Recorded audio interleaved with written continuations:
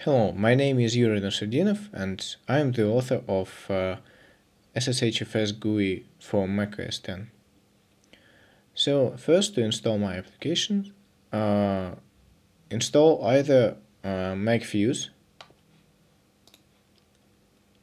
or the SSHFS utility at pqrs.org.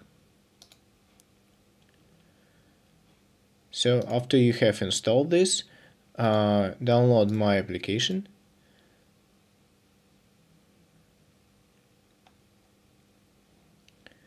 and move the application to the applications folder.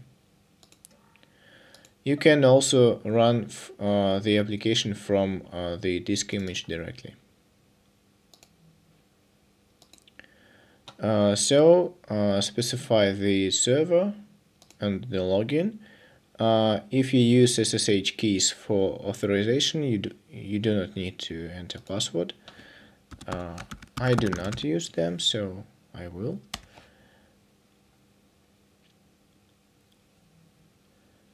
And that's it. The mounted volume will open in Finder, but it will not show in sidebar by default. So just drag the server icon to the sidebar and it will appear next time.